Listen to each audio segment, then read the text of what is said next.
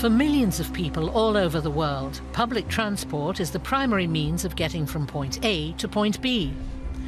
Incidents occur in these public spaces regularly and are often recorded by closed-circuit TV cameras.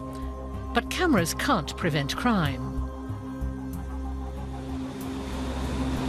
Nonetheless, nowadays, fewer and fewer staff patrol platforms. Instead, security personnel monitor events from afar. But CCTV cameras record vast amounts of footage. It's impossible to check them all with the naked eye in real time.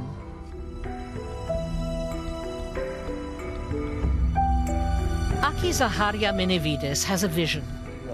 He'd like to be able to separate dangerous situations from the flood of video footage using behavior patterns and movement analyses. In collaboration with psychologists, his team is designing an alarm system to send timely warnings when a situation is escalating out of control.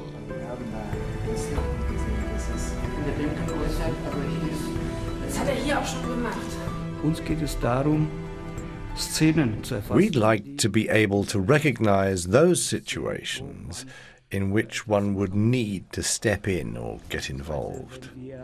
For example, when luggage is abandoned, that could possibly represent a danger.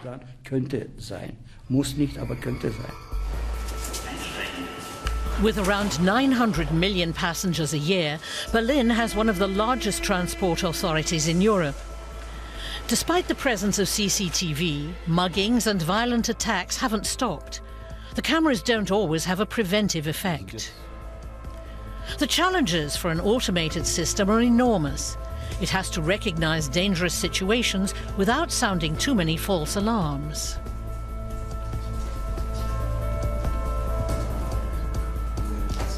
The solution is to program the system with a catalogue of body movements and behavior patterns that indicate possible danger, like fights, crowds of people, abandoned luggage, or people prostrate on the ground.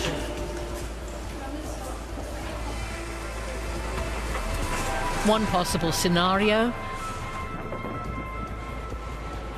an abandoned bag, contents unknown.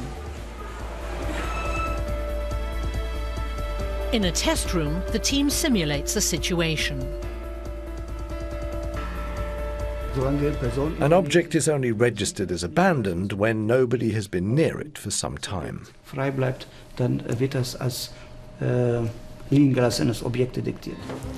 Intelligent video surveillance that spots acts of violence before it's too late.